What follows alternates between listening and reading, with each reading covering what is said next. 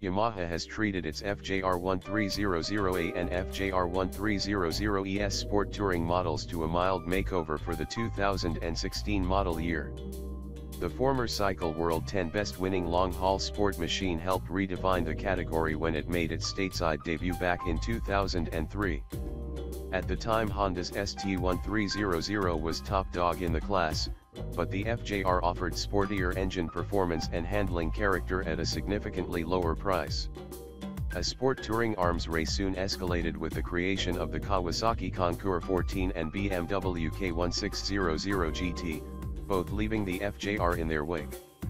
While the FJR1300 saw minor updates in 2006, including a version featuring an automatic transmission, a major revamp in 2013 renewed the FJR's status to that of an attractive, affordable alternative. Those Gen 3 updates compose its current feature set of YCCT chip-controlled throttle, D-mode, cruise control, traction control, ABS, heated grips, electronically adjustable windshield and adjustable seat and bar position. Yamaha further sweetened the FJR's relative value with the electronic suspension-equipped FJR1300ES a year later.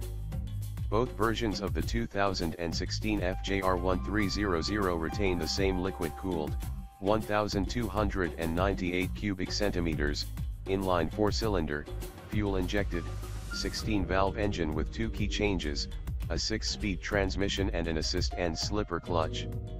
Gear ratios have been altered with slightly taller first and second ratios, slightly shorter fourth and fifth gears and a top cog that's significantly taller than that of its 5-speed predecessor.